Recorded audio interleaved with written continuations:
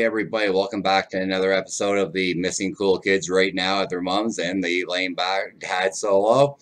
We are back here tonight with another fan request. A follower, Beat Conductor, has been waiting nice and patiently here for Wintersun, and I'm going to be doing Sons of Winter and Stars. 13 minutes and 31 seconds generally translates to a 45-minute video for me. We are not going to do that today, are we? No, no, no. I have got a book. I've got some notes to take down. So I am not going to fall sucker to the pause button.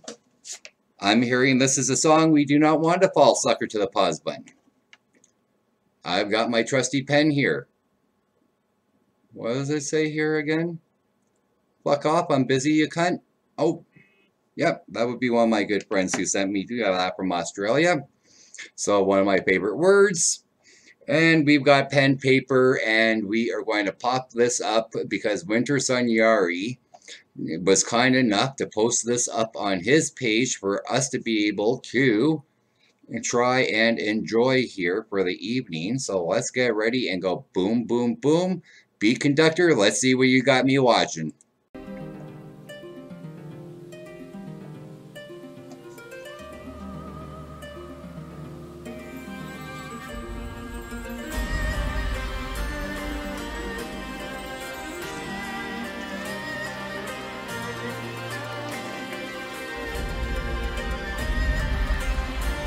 Alright, lost my lighter. Hopefully this one still works.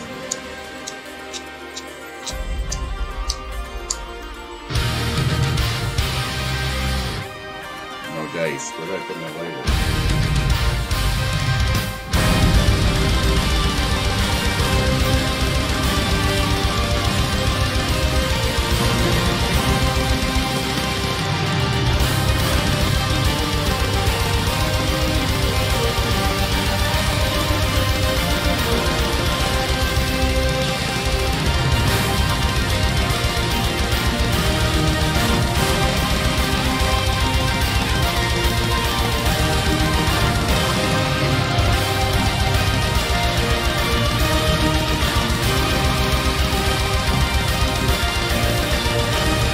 Sort of looking over my lighter went.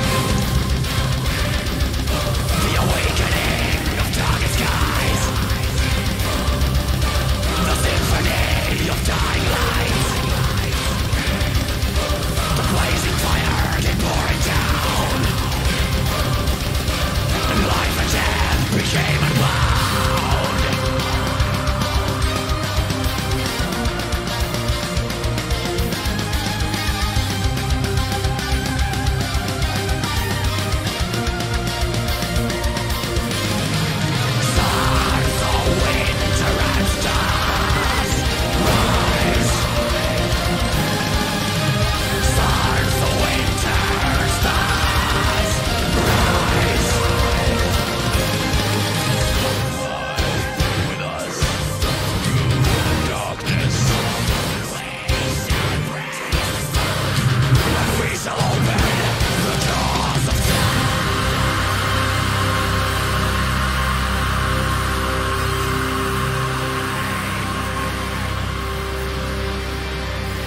Okay, this is actually probably a really good time to stop for one of our few limited stops I'm going to try to do here. Really like the intro to this. Very fast, very power heavy. If that's not a 160 to 180 easily beat per minute, I'm not even going to sit there and try to count that out. I'm not a drummer. That is way past my technical skill. I'm not counting that out, but that's not a 180 or close to 160 and higher. I'm a monkey's freaking uncle. So I'm a monkey's uncle. I'm not even going to try to Google that because I don't even want to try to count that out. I'm not going to lie. Not even going to try. Second, I'm not a big fan of Scream. I'm not going to lie. Not a big fan of Scream, and I probably would have not liked the vocal part here if not for the choir coming in first and catching me, and then the Scream accompanying the choir vocal. It actually didn't bother me one bit with hearing the scream come in. I would normally go, oh God, I'm in for a scream band. I'm screwed. And this is not going to be the most pleasing react for you guys watching because I'm not going to be happy. Not going to be that case right now. So you can understand them. One of my big problems with Scream is I cannot understand 95% of those guys screaming, and I'm very lyric based. If I can't hear the lyrics and you're screaming, I don't really give a rat's ass what you're doing. So honestly, I don't. And just the way I am. Really like when they come in with that rise and how they do it. It really comes out more vocal and dominant. It's like that's the hook when they do it. So, because even after we get past that part, I still want to scream out rise. So, and I'm going to quickly go run and grab my freaking lighter. All right, guys, let's go. Boom, boom, boom. Can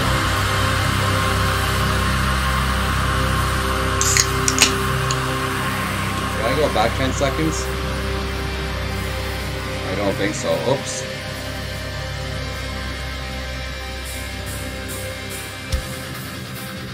Nice counting.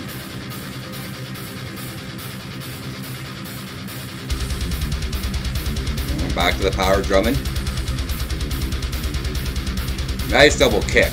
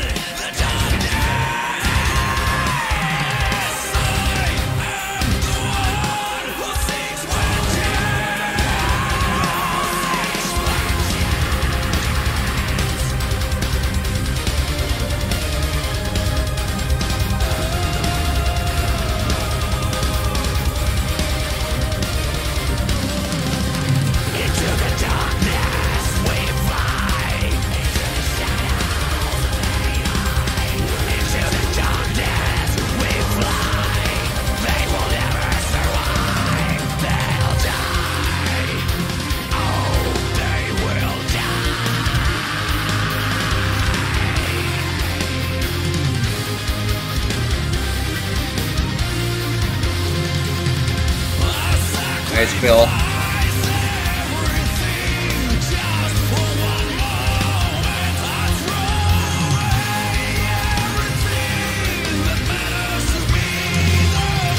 Oh, nice fill.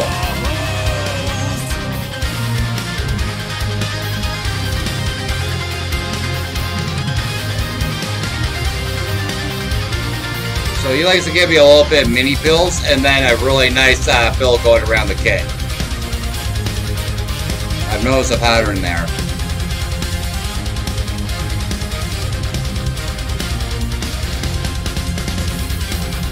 I will say, I wish the bass was a little louder coming out in the mix. I think it'd really accompany the drums would be more vocal.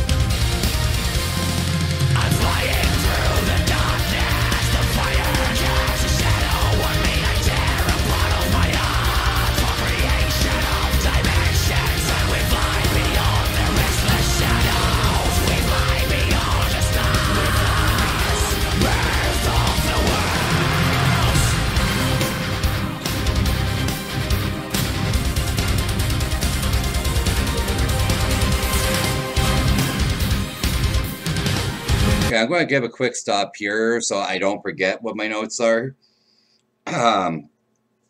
When we came back in after the pause, and let's give this 10 seconds back before I forget here again. So instead of them bringing back the choir vocals, and then the lead vocalist comes back in with scream again, screaming vocals. This time they bring in a second vocalist. He's singing in a more harmonic type or melodic. There's the word I'm looking for. More of that melodic. You know, he does that. The scream. He's trying to provide the melody background that the choir had previous. And then you bring in the lead singer again, or whoever's doing leads on this track, anyways, and he comes back in with the scream again. Very nice, switching it up that way. I like that. Switched it up. So I thought maybe we're going to actually get a non-scream few verses here of lyrics, but no, they brought us back in just a different way that they presented it this time. Then, for a moment, in the backing, the singer who was singing backs up. Instead of backing up the harmony and the melody with the regular voice he had, he comes in screaming in key in a bit deeper voice. I really like that. That was a nice layer effect. Excuse me, guys. The singer, though, reminds me, and I'm not sure if it's Behemoth that I'm catching here faint traces of, so, or not, but it kind of reminds me of a Mayhem Behemoth vocal performance sound in the guy who's doing the main singing. But that's just me. Correct me if you guys think I'm wrong, but that's just me. Okay, we went back 10 seconds. Boom, boom, boom.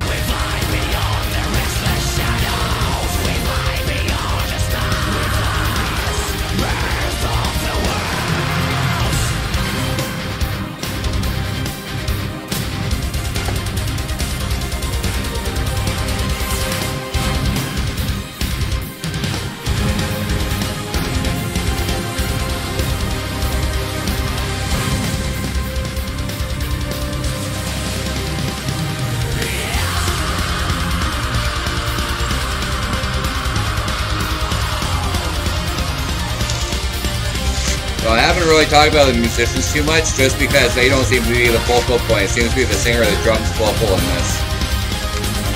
The symphony's there to add you the background carrying with the drums, but really the guitar is there just more for sound effect than it is over being vocal.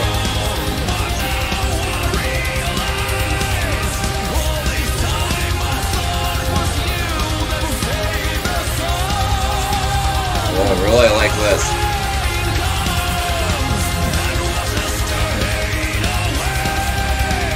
I like the raspiness of his voice.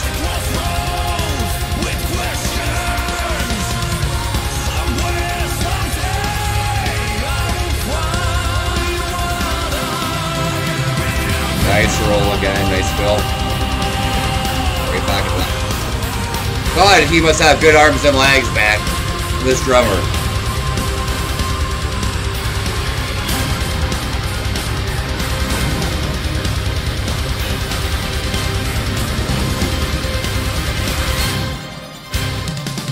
Nice string arrangement there. Nice bringing those strings a little vocal.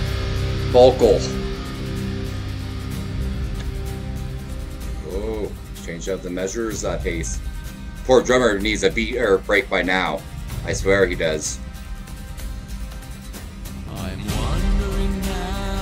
And even then, he's not taking much of a break.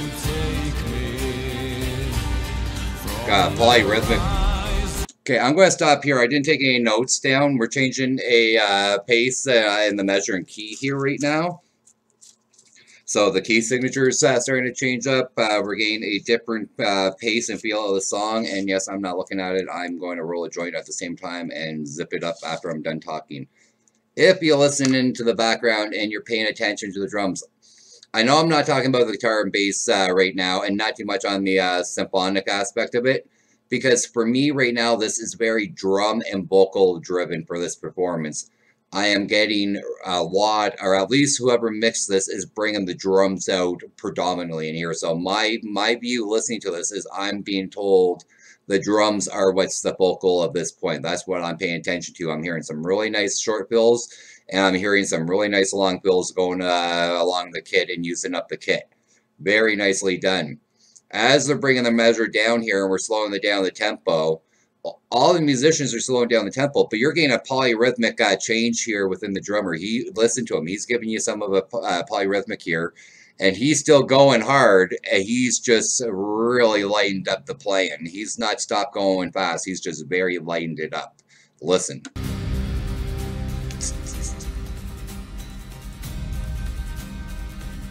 He's still going quick. He's just going soft. I'm wondering now, I like the Celtic feel of this. Traditional. Celtic traditional feel. Nice change of tempo measure.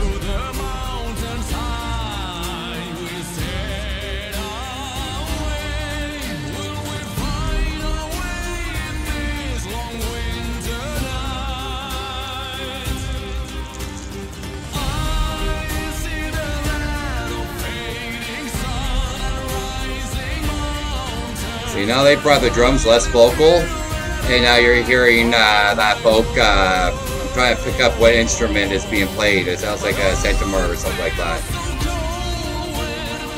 Acoustic and something else. I'm not picking it up.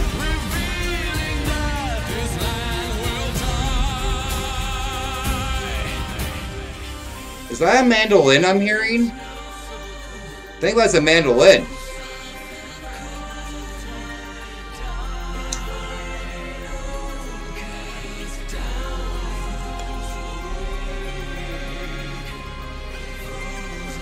Yes, it wasn't a detour. I'm positive that was a freaking mandolin.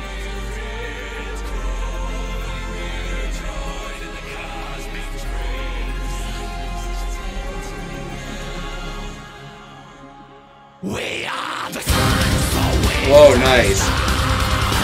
we've come from afar beyond time. Forever the fire burns in our hearts. Our world shall never die. In the arms of the wind we ride till dawn as the waves of the ocean cry. So strong we wander in the stars until we're gone. Our fate is sealed by eternal sun.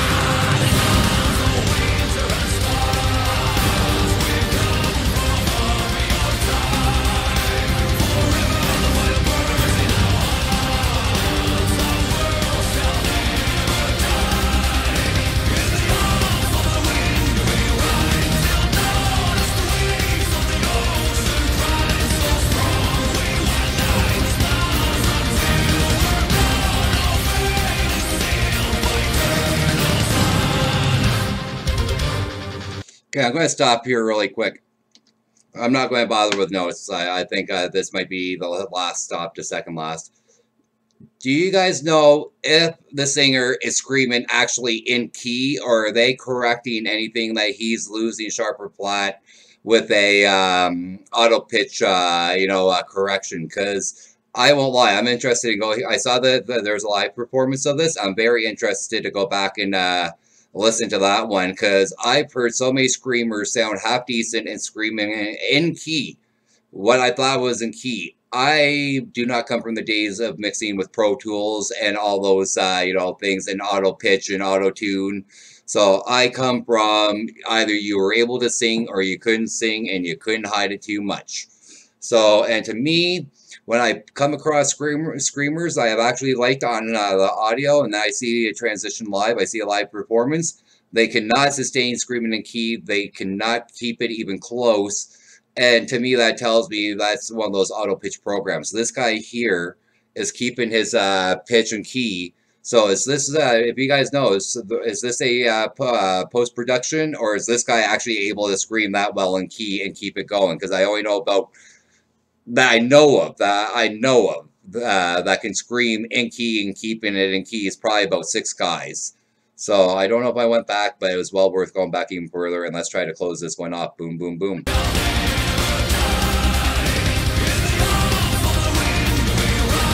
Yeah, because screaming out of key is one of my biggest problems. Or not right on key.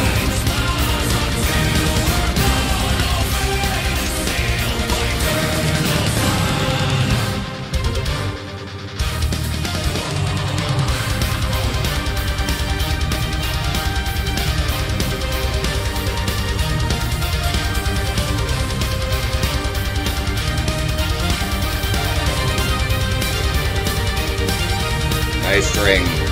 Love the strings there.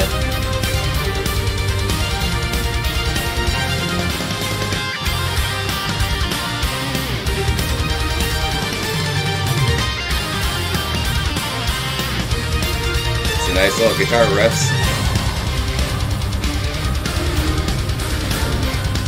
Yeah, this just screams to me this is a very drum-driven, meant to be drum-driven song. It's got all the vocal production on it.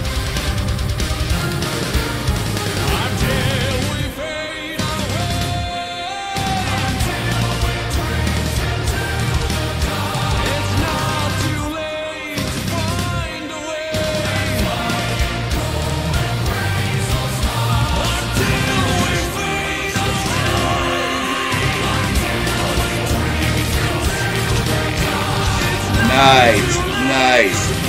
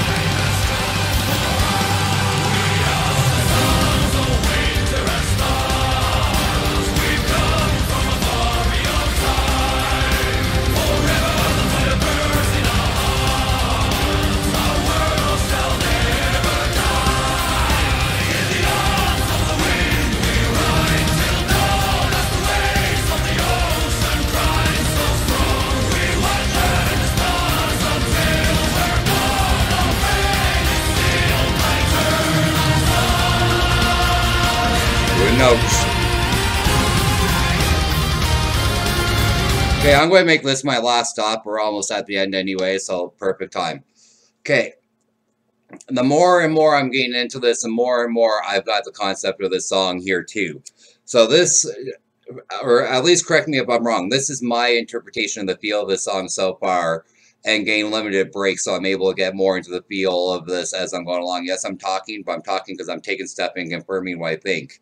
So this is very Sega style presentation, as in this would be a perfect Norse or, you know, type Viking, you know, if I was on stage, this is what I could see visually being presented. Hence, you're getting a very, very, very drum driven song, and you're getting the symphony orchestra in the back accompanying them as the driving force of this song, along with the vocalists. The bass player and the guitar players are there just to add the extra thickness to the song and give it some more meat to it.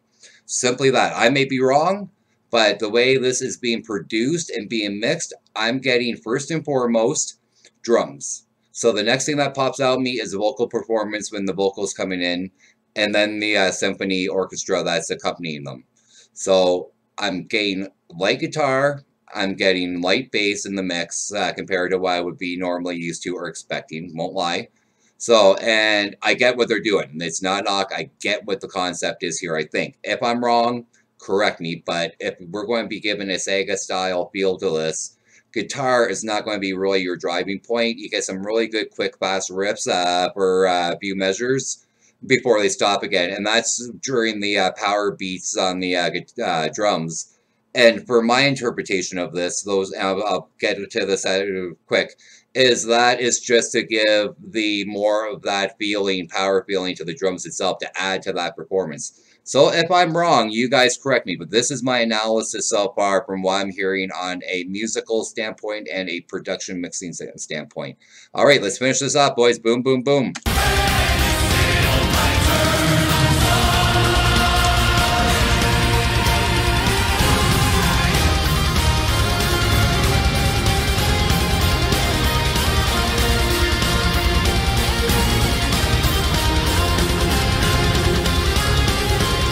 If anyone remembers, I forget, remind me to talk about that lights speaking in the background that they panned in.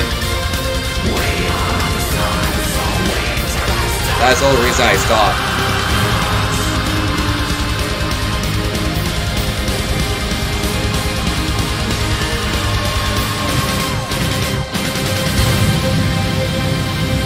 Nice closing on that. What did they use? Okay, I'm going back.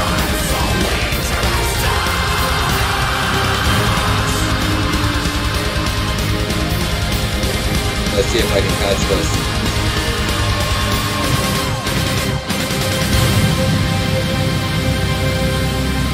Was that a miking trick on the bass drum or a top or something? That sounds like it was a miking trick on the bass.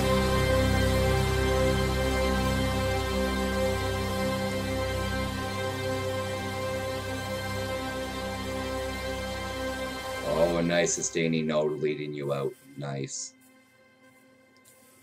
And continuing. Oh, nice. Nice outro. Very nice outro. Very, very nice outro. So perfect to the ending. Okay, before I forget, the whole reason I stopped the first time was I also liked out of the blue, you start getting a chant speaking in the right channel and coming over lightly, faintly on the left, in behind everything as a ambiotic layering in. I really love that. That gave actually a really nice feel to what they were bringing on here. Really, really enjoyed that. Really like the ambiotic outro. Think you're almost at the outro, and then they drop the decimal as even lower as they sustain the last two notes going, ah, nicely done outro. I'm not going to spend too much time talking on this. I'm not going to talk too much guitar bass because that was not what this performance was about. They were giving you some meaty power chords. They were giving you some meaty, I think I heard on top of that, some a bar or two chord. I couldn't pick it up. I wasn't really paying attention, to tell you the truth, because to me this performance was more pay attention to what the drummer was doing and how the orchestra / symphony was accompanying that vocalness to it. It was a very nice company to vocaling you on there, and the vocal performance matching up to what the drums were doing. So for me, what I got out of this song, and again, correct me if I'm wrong, and I might be off the mark, but if I was mixing this and this was my job, what I would be feeling, I'm told, if this, I had to explain this, was I was told to bring the drums and the vocals, the predominant two focal points, make the symphony the second layering of my sound, and that's going to be my melody and my, what's the word I'm looking for? Complementing is not the word I'm looking for, but complementing what we're hearing from the vocal and the drummer, you know, as a backup. And literally, the guitar and the bass are there just to add an extra layer to it. If you're not a bass player and you're not familiar picking up bass, the bass is really low in the mix. So I'm not going to complain about the guitar and the bass. If I'm right, the whole concept was they weren't supposed to be. So that's perfectly fine. All right, I'm going to shut up. I said what I had to say at the beginning. I like this song. I'm more than interested to give these guys another 2, 3, 4 goes to see if I'm going to like it as much as I am here. I'm not a big fan of Scream, so I won't lie. If the next one is more Scream and no vocal, nice vocal singing like I heard on top, it's just Scream, I'm going to be looking to see if he's screaming in key the whole performance or if he needs a second singer to sustain the other vocal performance, because I think both together really gave my impression of a song with Scream in it a thumbs up there, that they did it start with the choir and then with how they brought in the other singer just singing regularly and not with the Scream. I thought that was very well done. And for someone who hates most Scream singers and bands with Scream in it, I actually like this. So I'm more than willing to give this another shot. Not this song, this band another shot, and see if I can get a even better impression and impression and opinion on them, because it's not a negative opinion. Didn't blow me out of the water. I won't lie, didn't blow me out of the water. So it's what I was expecting out of it. You know, it wasn't anything bad. It wasn't anything great or spectacular. I'm sorry. It wasn't anything great or spectacular. I've heard better. I've heard much worse.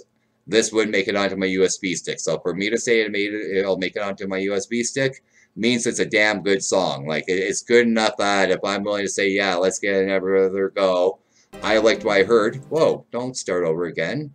And I'm going to give this a thumbs up for now. We will see if we subscribe later on, but for now on, or for right now, I'm giving these a thumbs up, and I liked it enough to give it a thumbs up.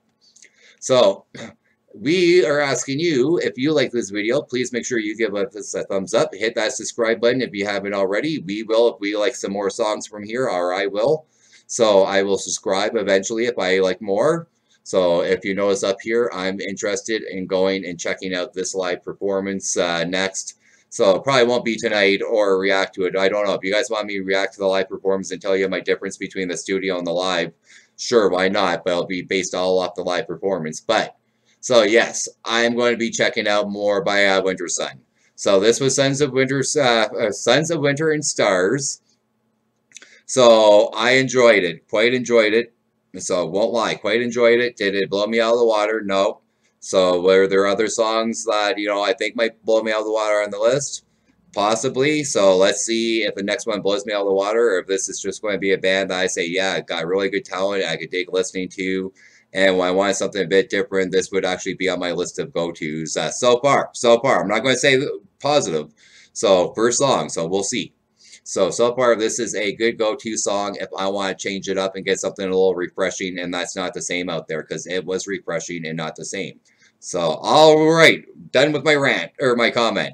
Just want to let you guys know that, yes, I do have some, negative, if you want to call it, criticism of it, but all in all, I thought it was actually a pretty good song, and I can't wait to check out more by this group or project. I'm not sure if it's group or project. Anyhow, this is the Missing Cool Kids for the rest of the week. The Lame Dad saying, peace out.